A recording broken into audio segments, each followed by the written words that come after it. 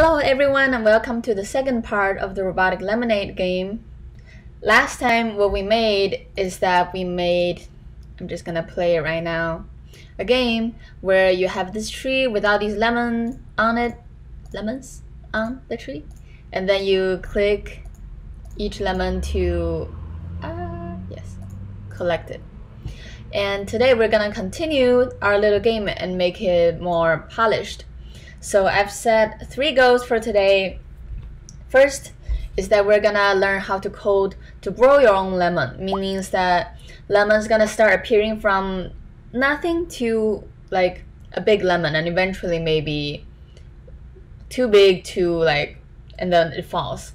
So the whole challenge is for you to get the lemon when it's perfect and don't let it fall. So yeah. And our second part of today's class is gonna be the scoring system, where we're gonna have, let's say, a UI element under the game that's saying, oh, your current score is 10 out of 100. And the third part is that we're gonna export our game to web. So yes, let's get started. When you think about growing our lemon, remember how we did our coding last time, right? We have a script on each lemon called the lemon script. And if I double click the script, so when I have my script open, there's jar, am I being clicked? We have an AmOSubas button function that basically detects the clicking of the lemon. And here, if it's being clicked, then we lerp the position from the lemon's position to the jar's position. So now what we want to do is that when the game starts, the lemon size should be set to 0. And throughout the time, the lemon size will just increase until it gets to a point where the lemon size is ideal, and then we drop the lemon, right? So more complicated than what we had last time, but this will help you understand better how video game and how coding works. So I'm gonna start by, let's say right here on line 24 we have transform.position equals to something something. So transform, and I think I mentioned this last time too, is a property on all the game objects in Unity that has position, rotation, and scale. And this time what we want to change is the scale element of the transform. So what we want to do in start is that we're going to write transform dot scale. Well, when you type scale, it asks local scale or lossy scale, global scale. I almost always use local scale. I don't remember when it was. I don't think I ever used lossy scale. So transform.local scale equals to, and remember, scale, same as position and rotation, is a vector 3. Vector 3 means that it's a vector with 3 elements. So let's say scale, rotation, position, they have an x and y and z because it's a 3D space. Even though our element looks like it's 2D, but we're still running it in the 3D engine, so we need to follow the rules. And over here, I can write new vector 3, 0, 0, 0, 0. But there's a better way to write this, a less newbier way. It's vector 3 dot 0. It's just the default value, okay?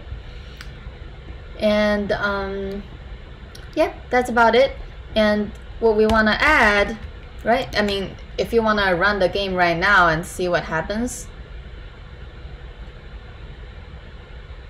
you see that all the lemon disappears, but they're not, because they're still here, but their scale is 0, so technically not disappeared. And what we want to do next is that we want to make the lemon grow big, right? So what I'm gonna do is that over here I'm gonna write transform.local scale plus equals to, meaning that each frame we add a little bit number to this vector 3, just a little bit. Every frame we add a little bit, every frame a little bit, and computer runs over and over, which means this update function is gonna get run over and over and over again, and then every time what added is gonna make our lemon just grow like this, right? So new vector 3. Since we're adding to a vector 3, so what we're adding to must be a vector 3. We need to let it know that we want to add, what's the number that we want to add to x, y, and z. So I'm gonna just write 0.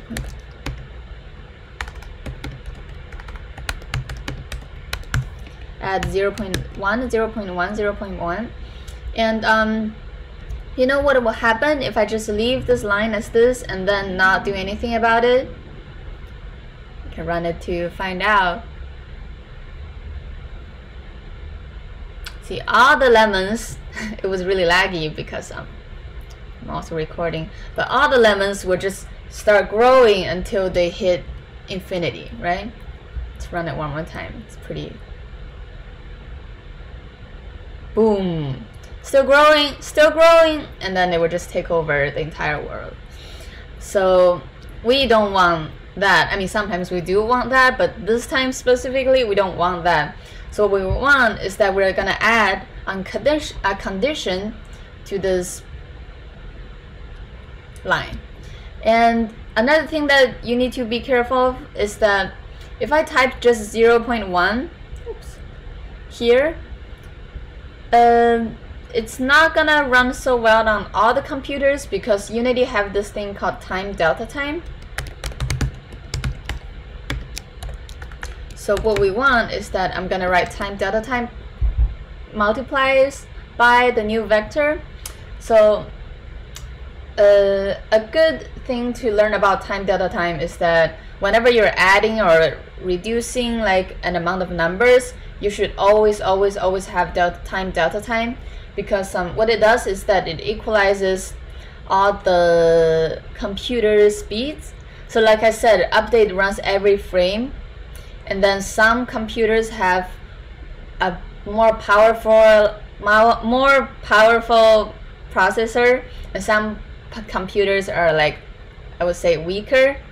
And then that's why if I write 0.1 to and export it to every computer, and the faster computers will just increase super fast, and the slower computers are gonna increase like frame by frame. So time delta time is this thing that Unity created to basically equalize everything, so that the speed that is running in our editor, it's going to be the same speed that we run it on our phone, on a website, on other computers. So yeah, every time you write plus equals to, or minus equals to, or multiplier equals to, you always should put time delta time here. So that we want to add an if statement, meaning that if our transform local scale is bigger than a certain number, then we don't continue this argument. And then if we reverse that, is that if transform.local scale is smaller than certain number, which means only under this condition will we keep running this command.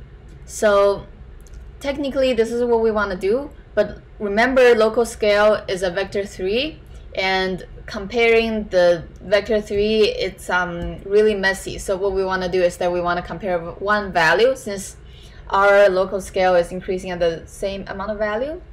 I'm just going to compare the x of the local scale and make it smaller than this number. And what number should this be? Let's go back to our game. So this is our number. It's 0.05, which means that if, oops, no, 0. Okay, 0.05, which means that if our lemon is at 0.05, right now we'll be happy, right? So what we want is that over here, this number, we write 0.05 f. We save, and we see what happens.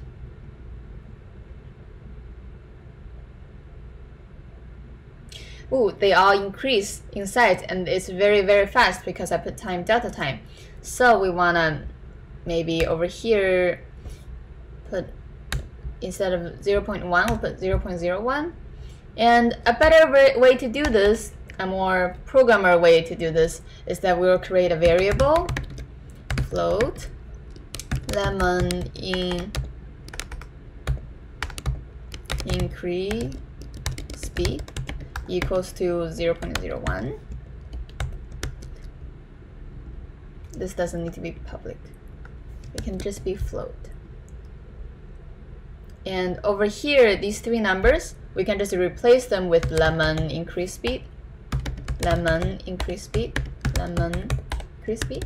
So in the future, if I change the lemon increase speed over here to, let's say, 3 or 0.0001, all these will just automatically get changed. So I don't need to go over here and change everyone, which wastes, I mean, not a lot of time, but a little bit of time. Okay, so change that. Let's see it again.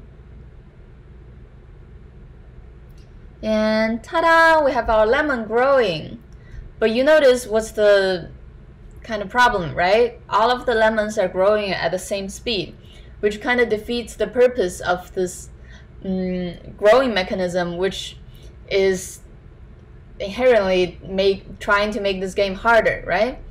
What we want to add right here is that we want all the lemons to grow at different times, so that when you first start a game, you see this lemon growing, then you see this lemon growing, then you see this lemon growing, and then in the end, you just need to click whichever lemon that's like at the right size, right? Like whack-a-mole. So right now, you see when update starts running, all the transform local scale is gonna start to, all of this command on all the lemons with the lemon script attached is gonna start running, right? No question asked. And what we want to do right now is that we want to add a little bit of randomness to it. So we're gonna have a number, and the number is the amount of time the lemon wait until it starts running, right? So with the help of this number, we're gonna be able to randomize how each lemon would run itself, right? So I'm gonna create a variable because it's a random number. I'm gonna write it down in the variable. Float the grow delay, because this number is gonna be the amount of delay you have before it starts growing, so I'm calling it grow delay. It's very, very important to call your variables a very specific name. So in the future, let's say 10 years later, you want to go back to this project and you read, am I being clicked, lemon increase speed, grow delay, you're like, huh, I guess I know what they are. But if your name is something like boo or like poo, when you come back 10 years later to this project, you're just like, what the hell am I writing? It will give you such a hard time. So yeah, please don't do that. Always name your variables very, very clearly, exactly what they're supposed to do, just to help yourself. Okay, so I'm gonna set this I'm gonna set this grow delay to be 1f, meaning it's 1 second. But over here in start, I'm gonna randomize it a little bit by typing grow delay equals to random.range. So random.range is a function to randomize a float. You give it a range, and it's gonna give you a random number between it. So what I want is probably I want a number between 0 and 3, right? 0 and 3. So from no delay to a 3-second delay, and this number we can change later on. So even though we set grow delay to 1 right now, which we don't even need to do, grow delay on start is going to be set to a random number, and on update, what we need to do right here is that if only the time of this lemon instantiated is bigger than grow delay, then we run this whole if statement. So we're gonna have an if statement on top of the if statement, right? So if I remember it correctly, yes, if time, okay. Time.time means that how many times have passed since the beginning of the game. basically it's a number that keeps changing, and it's documenting basically how long has it been since the game started. So we want that number, and we want to say if that number is bigger than your growth delay, and time is probably from the moment the game starts. It's gonna start increasing 1 second, 2 second, 3 second. If my growth delay is 0, time is always gonna be bigger than growth delay, means that our lemon is gonna start growing right away. So I'm gonna put my if statement in my if statement and make sure the brackets are correct.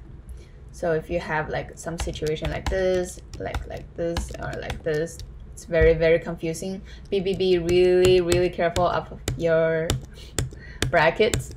Make sure that each open bracket have its sibling close bracket, its lover close brackets, whatever you call it. But each open brackets need to have a close brackets. Okay, just check your brackets. And okay, going back to growth delay. So if growth delay is set to 3, then this lemon would only start increasing its scale when time is bigger than 3. So when after 3 seconds of the game has started. So when a game runs, all the different lemon script attached to my different lemons is gonna have a different number of the growth delay, which is the beauty of it, which is exactly what we want. See? They start increasing at different times, and yeah, they increase differently. I think my lemons are still increasing pretty slowly, so I'm gonna put 0.03. Or you know what? Even better, we can apply what we learned from random to our lemon increase speed. So over here I can type lemon increase speed equals to random dot range 0.02 f and 0.04 f. Okay. 5 1. So technically we don't need here either. Oops. And what we're gonna have here is that we're gonna have the lemon increasing at different speed. So okay.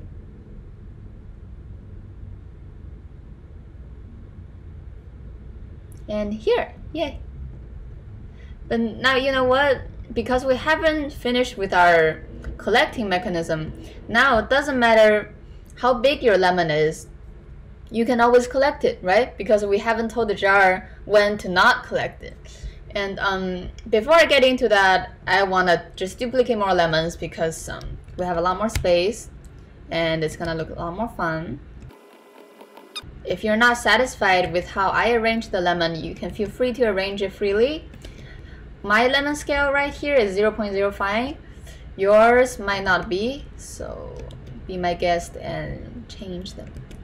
Customize it. Okay, now my tree is laid with so many lemons. It's gonna make us very rich. Okay, there's one lemon here that's out of the edge, so let's bring it back.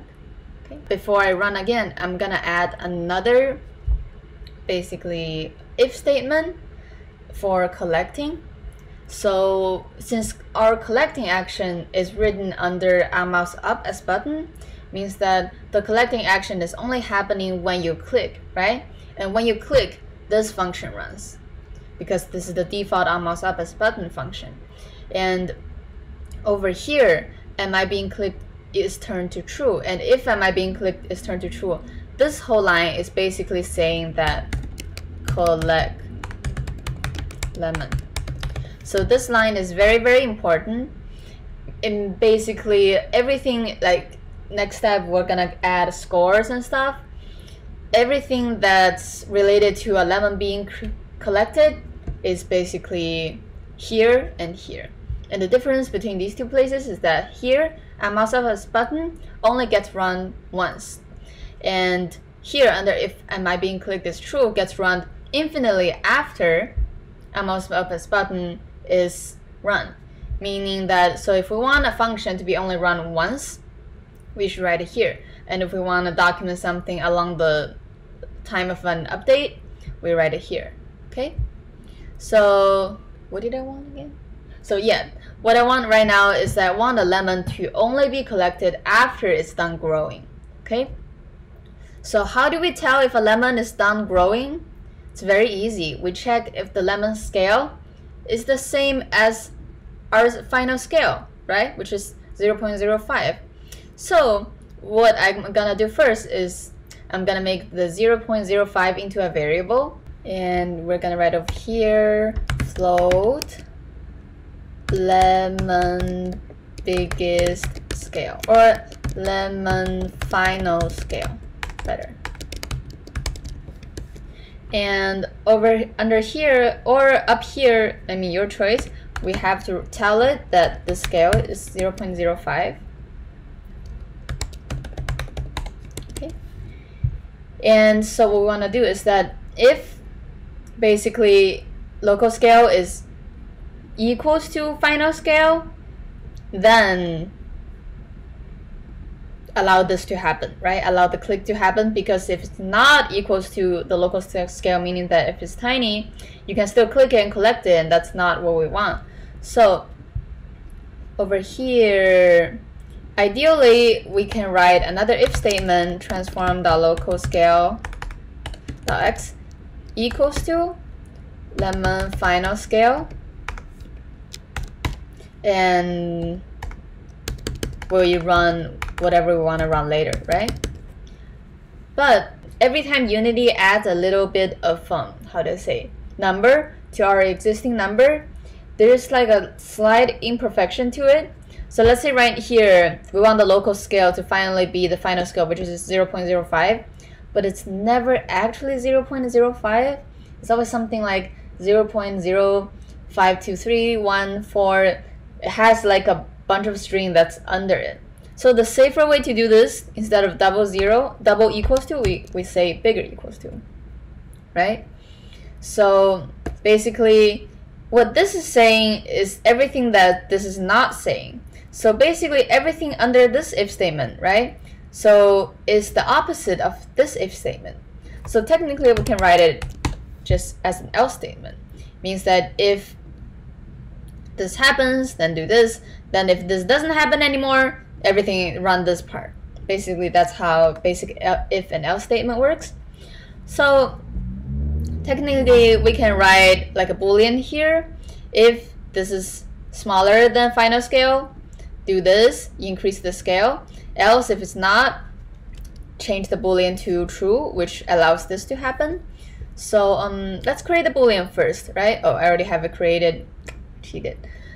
The boolean is called is lemon ready, and so basically it means what it says, is lemon ready, right? So in the else statement, I'm gonna call it is lemon ready, and I'm gonna make it true. And over here, what I'm gonna do is that if is lemon ready,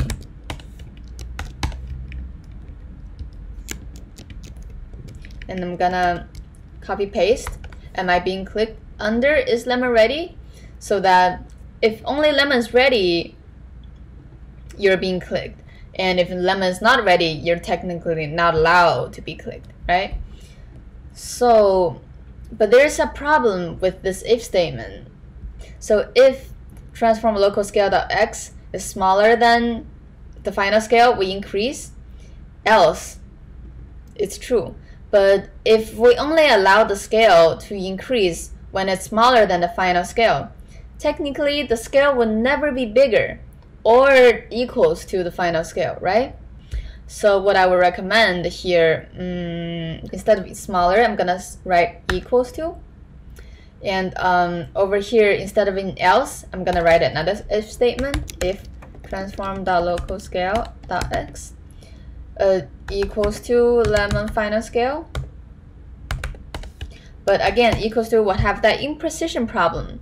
So what I'm gonna do is that I'm gonna, instead of equals, I'm gonna write bigger or equals to, meaning that it's either bigger or equal. So from the lemon final scale point to like any number that's bigger than.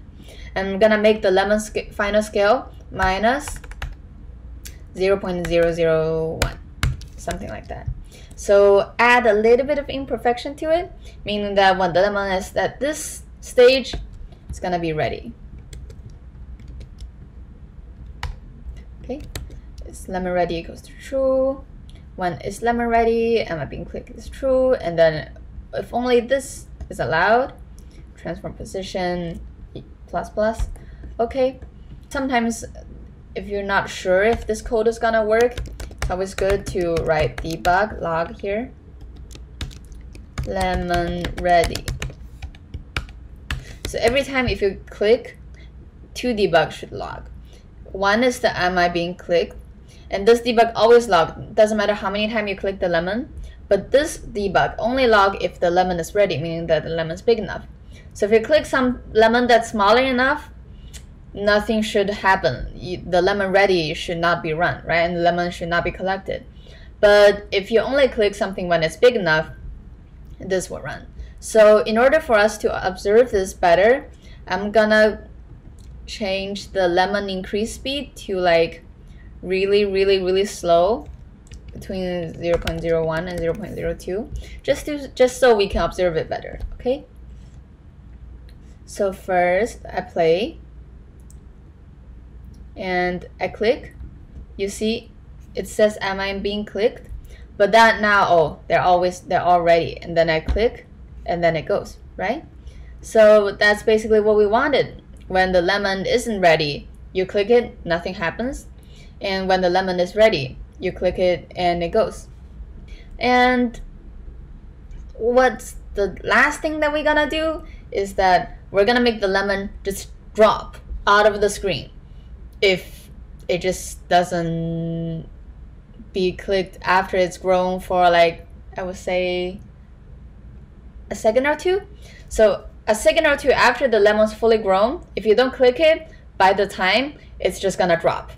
So in order to make lemon drop, when it's dropping, only one number of all the position numbers changing, right? Let's say if you can see from the inspector here, when I'm moving this one lemon, only the Y is changing.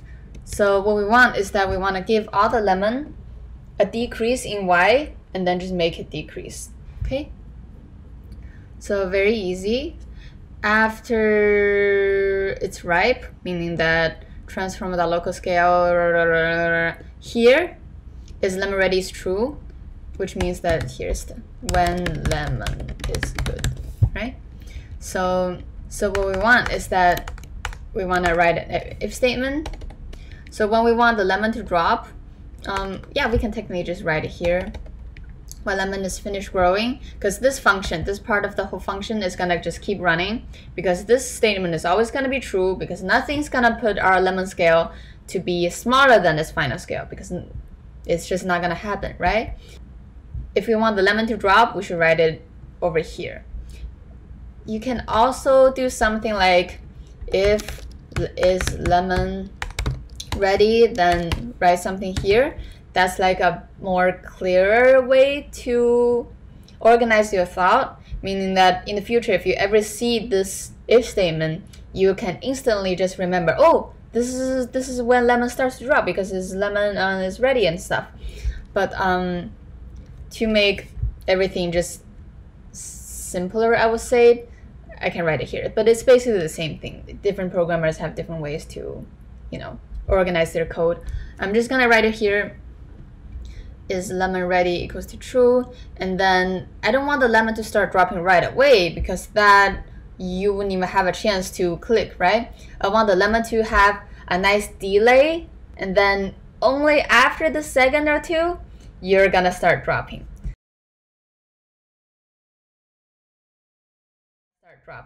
So I'm gonna write, how should I call this? Much lemon ready allowance.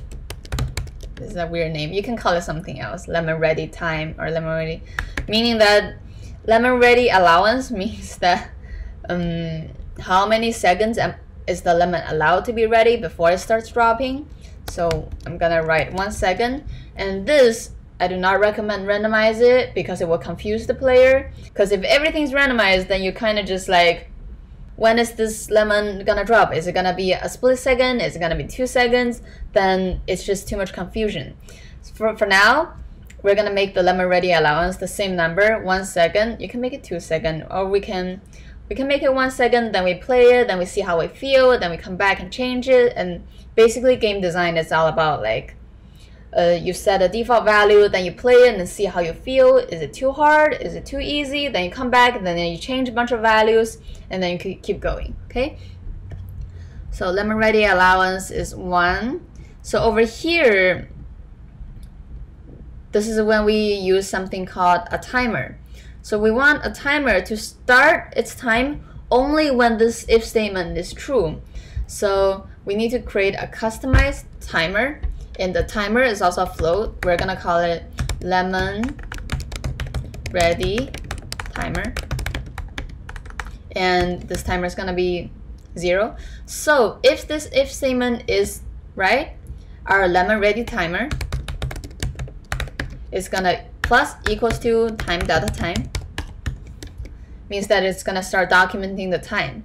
And if lemon ready timer is bigger or equals to 1, means that, well, I typed 1 here, but what I should do is that I should type lemon ready allowance, which is 1. But I type it up here, so in the future if you want to change the value, you can change it up here instead of trying to find it down here. So yeah, if lemon ready timer is bigger or equals to lemon ready allowance, means that, so after the lemon's ready, we start the timer, basically documenting how long has it been since our lemon's ready, and then the computer is asking this question every frame, and at 1 frame, our lemon ready timer is gonna tell the computer, oh, it's been 1 second since our lemon's ready, and the computer's like, huh, 1 second is 1 second bigger or equal to lemon ready allowance, which is also 1 second, and if it is, then over here we're gonna write lemon fall.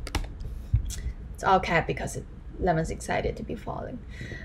Okay, and how do we make the lemon fall? We change the position, and only the position of how do you call it, the y value, and we just make it decrease, right?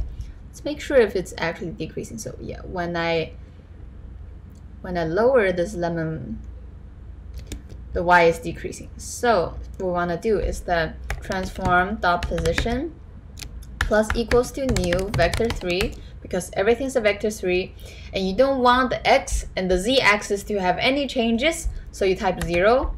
And on the x-axis, and on the y-axis, you can type negative 0.2, 0.3. This is how fast you want the lemon to fall. Well, this can technically be a variable up there too, but for now I'm just not gonna do it.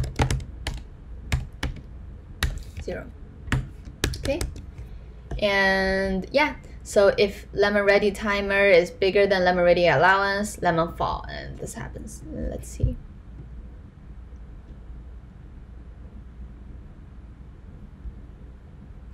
So if I don't touch any, they're gonna start falling, and they're falling so slow. Oh, lemon ray. Oh, and yep, that's a bug because we haven't told our lemon click script. Well, first let's fix the falling speed because it's ridiculous. Let's change it to 1, maybe 2. Yeah, who cares? But you notice that even when the lemon's falling, we can still click it, right? Because when the lemon's falling, nothing's changed to this statement. So what we can do is that we can add another boolean here and then put another boolean here, or we can just use our existing boolean called is lemon ready. So over here is lemon ready is true, but then if this happened, right? Over here when lemon starts falling, is lemon ready is false. But you know, there's another logical fallacy here, which is pretty confusing, but I'll try my best to explain it. Well, technically it should work, right? If lemon timer is bigger than lemon allowance, meaning that 1 second after lemon is finished growing, and then we let it fall here. But then the computer is gonna keep looping the update, and when it gets to here, it's gonna set lemon ready to true again. And then when this happens, lemon ready to false. And then when it loops again, it's gonna set the lemon ready to true, and then when over here it's gonna set it to false, and then the lemon ready boolean is just gonna get so confused, setting to true and false, true and false, true and false every frame, and then that's why this will not work. And how do we avoid that? By putting our boolean in separate parts of the if statement, because if there's an if statement, you should always do that to a boolean. I mean, and a boolean is really confusing to think about when it comes to programming, and it takes a lot of practice for you to really start to think about booleans the way computers do. And it's okay if you don't understand it right away, but the more you do it, the more you will get it. It's all about practice. So over here, I have this if statement saying if lemon ready timer is bigger than lemon ready allowance, and what I can write is here I can write else. So technically, else statement means that over here, if lemon ready timer is smaller than lemon ready allowance, right? I'm gonna comment it out. So this is what this else means. Essentially, it means that if lemon ready timer is smaller than lemon ready allowance, and when this happens, we tell is lemon ready to be true, right? So at first, let's try to simulate computer, right? We're gonna run from this line, and this line it's asking is the lemon bigger, is the time bigger than the grow delay we have? So if our grow delay is like 3 seconds, means that our lemon's only gonna start growing after 3 seconds. And if it's true, then we go through here. If this statement is true, then we ask again, if the lemon scale is smaller than the final scale, and the computer's like, of course, because you haven't started growing yet, of course it's gonna be smaller than the final scale. And this is gonna run, and then over here we ask, if the lemon local scale is bigger or equals to lemon final scale minus this number, which essentially is saying that has lemon finished growing. And under this if statement, we're gonna do basically if this happens, meaning that lemon is finished growing, this happens. And else means that if lemon hasn't finished growing, then this happens. If the lemon ready timer is bigger to 1, means that it's only been a second after the lemon has finished growing, then is lemon ready is equals to false, meaning that after a second after the lemon's finished growing, you cannot click the lemon anymore. So over here in this else statement, which basically means in between when lemon's ready to the second after lemon's ready, this time period, only in this time period are you allowed to click the lemon. Okay, let's try. So I click, but if it starts falling, then I can't really click it, and yeah, I click, ta-da! Ah, that last lemon I didn't get it, but yeah.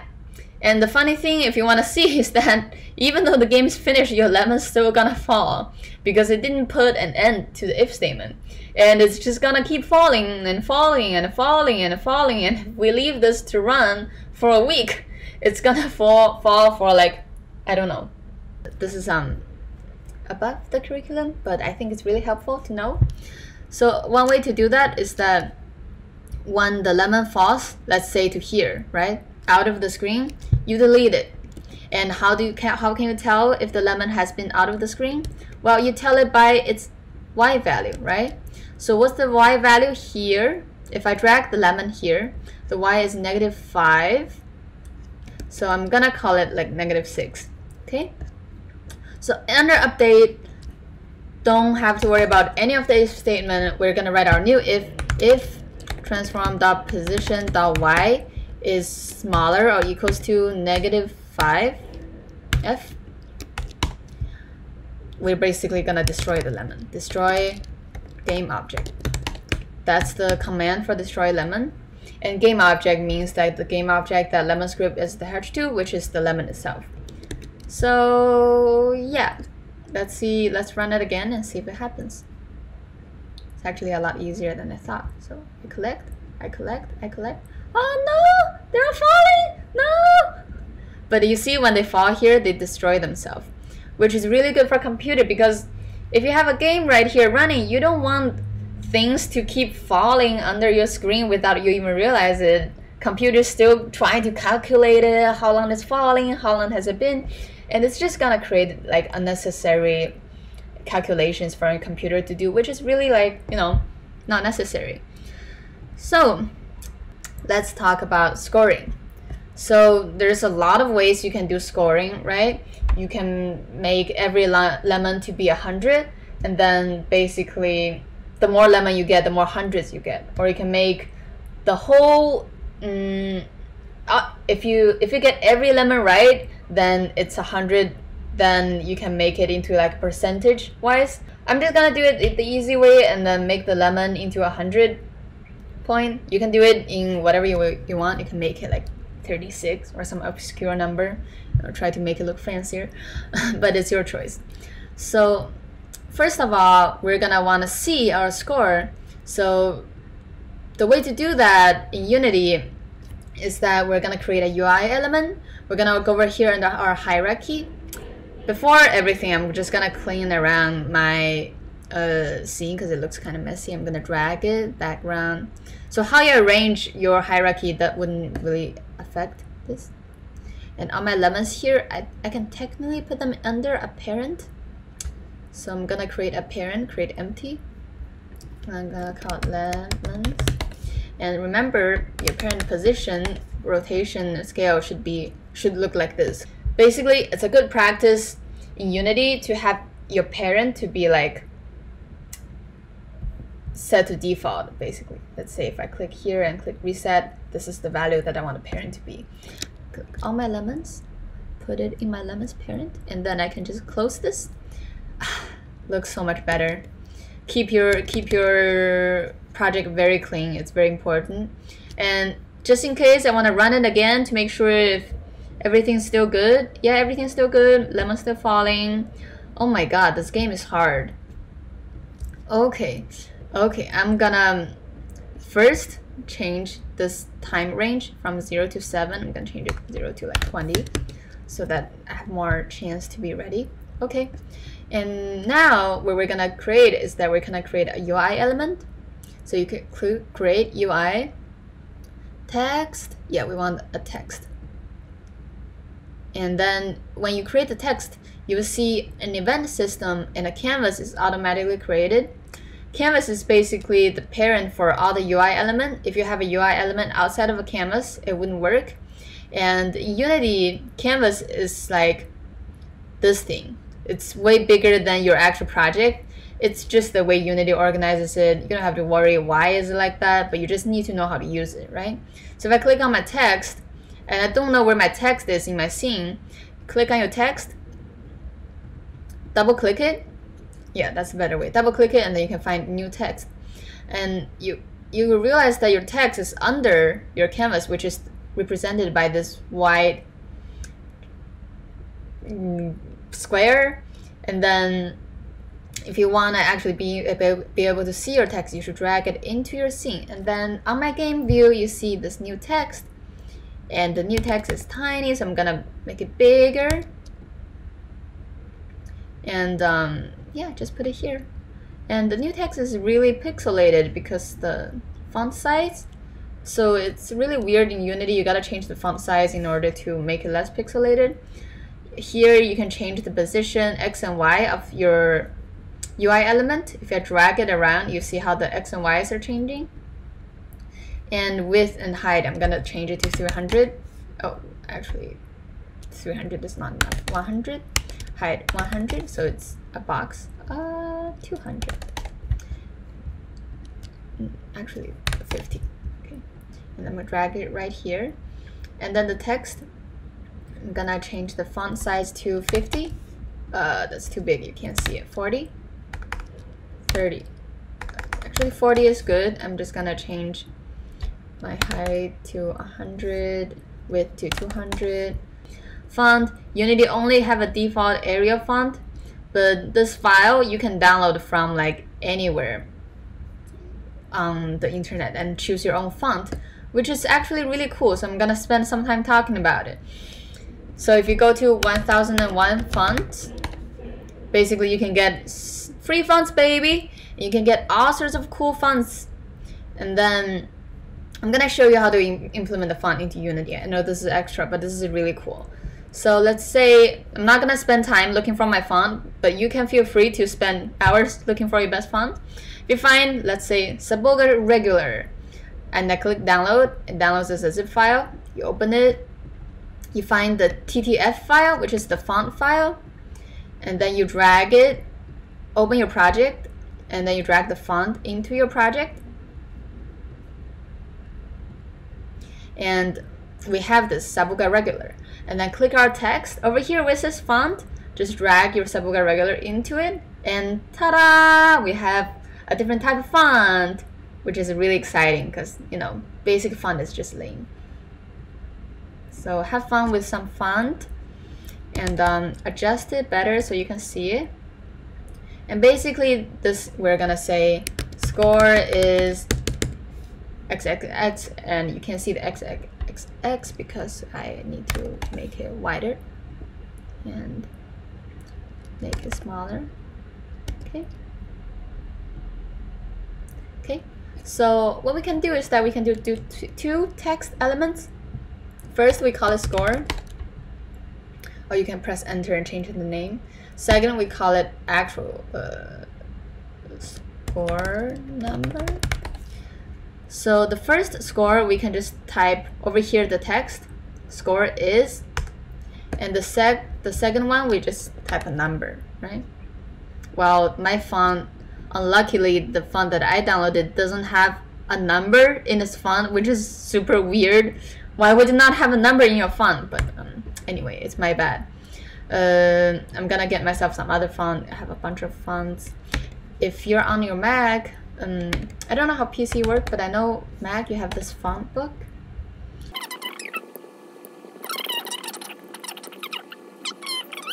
Here, okay?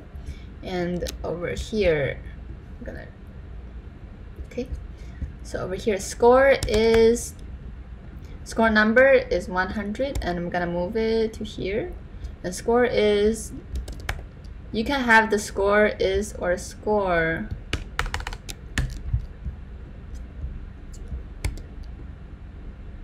This. Well, you can change the color, you can change the style, have fun with it, but right now I'm just gonna leave it to this because I already spent too much time on this. Okay, so we have the score, but right now the score is not gonna change because it's just a text element, right? Why would it want to change? It's not intelligent, it's not like has its own mind, it's just a machine. You tell it what to do, right? So what we want to do is that in our code, we want the score to change. For this, we're gonna write another script, and we can attach the script to the score, or you know what, we're just gonna attach the script to the score. And when we click our score number, which is the number, be careful, click on the one that's actually the number, not the one that says score, right? And then we add component and score manager. So it's a good practice to call your script managers because they are. And yeah, I added score manager, and I double click it, and I'm welcomed with a new empty screen. So score manager over here is where we're gonna calculate all the scores.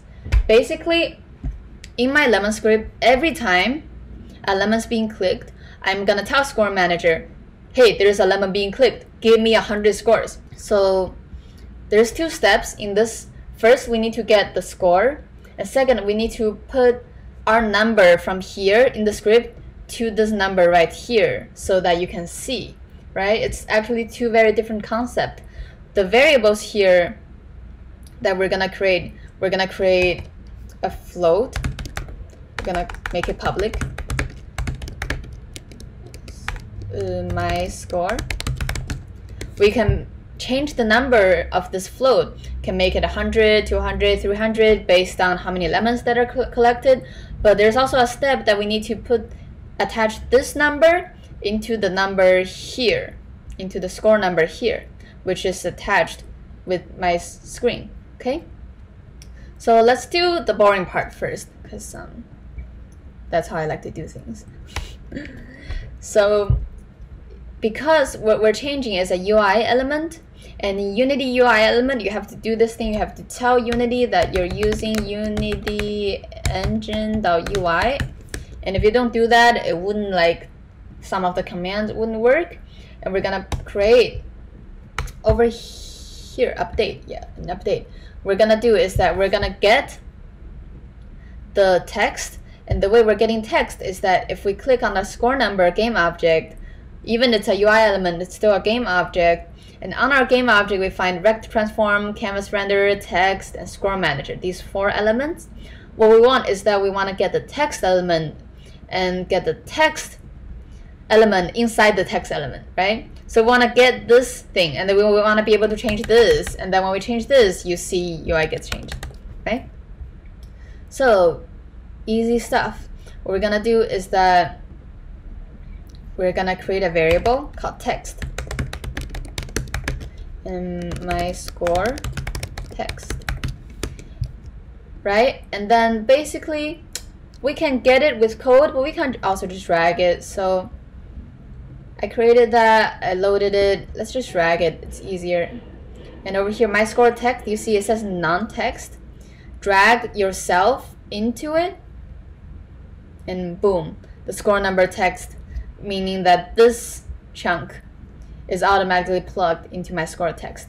And all we gotta do here in update is that my score text dot text. So if you click dot here, you can see font size, font style, game object, font. You can change font with code, you can change the size with code, you can change basically all the elements here. Font size, line spacing, rich text, paragraph, alignment, you can change them by code. But we're not going into that, and also the color you can change by code. We're not going into that right now because all we want is to change the text. And we're gonna click myscore.text equals to what? My score, right here, my score. And it's gonna give you a red arrow because it says cannot implicitly convert type float to string, because my score is technically a float, and we're gonna use the float because float is a number that can be added, but string is a text that can be read. So all of the canvas element, they are all strings, right? But string can be A, B, C, D, E, F, G, can be 1, 2, 3, 4, 5. It's just a demonstration of the content. So here we need to do this conversion. Basically, we need to convert our mathematical number, which is a float, into a string that can be read by text. So over here, all you need to do is that you need to type dot to string and then a parentheses, because that's the syntax. And next step, which is the final step, is that we're gonna add 100 score to us every time we have a lemon. And because we're gonna get to 1,000 maybe or not, so I wanna give it more spacing here. Click this, drag it here, and make it maybe smaller. So under lemon script, we are gonna basically here, every time we're gonna get the value from a score manager and basically change it here. So there are like, I would say 3-4 different ways of how do you say, one script fetching the value of another script into its own value, so that like even though our my score value is in the score manager script, there's ways for our lemon script to get this value and make changes to it. And I know it's a little bit confusing, but let's say if I declare this variable here, my score, and I type just my score here, it wouldn't recognize it because it doesn't know which my score. It doesn't, all the value here in lemon script is only the local lemon script value. So we want to change the score manager value in our lemon scripts, and I would say the easiest way to do that is to make our float static. So the moment you make your float static, any static number can be accessed throughout the entire script by calling the script name and the variable name. So right now, if I go to lemon script and I call score manager dot my score, and then I can just add equals to 100. Okay, So easy as that. And I don't want this to not be in this if statement, because this if statement is the only place that our score is allowed to add, because if it's outside of this, then you can just add a score anytime you want, right? The lemon doesn't need to be ready. You can add it when it's falling in. That's not right. So over here, only if lemon's ready, my score equals to plus equals to 100. And over here, yeah. So that's all we needed to do. And okay, so I did that, and let's see if it works. I press play. And I fetch 100. Oops, 200. No. I suck. And 500. Yes. And that's it. My god. I need a mouse for this.